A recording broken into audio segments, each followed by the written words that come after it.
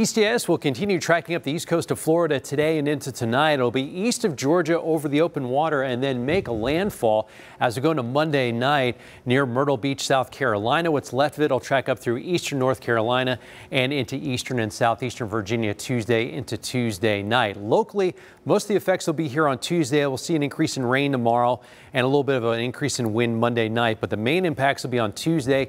Wind gusts above 30 miles an hour for a good chunk of our viewing area. Could have some gusts over 45 miles an hour close to the coast, with even some gusts possibly over 50 or 55 miles an hour. Rainfall, a couple inches of rain likely in a lot of areas, but we will have some pockets of 4 or more inches of rain possible. And then other concerns we're looking at is the possibility of some minor coastal flooding, maybe a foot or 2.5 feet above normal during the high tide cycles, and the potential for a few isolated tornadoes. Best chance that's going to be in eastern and southeastern Virginia.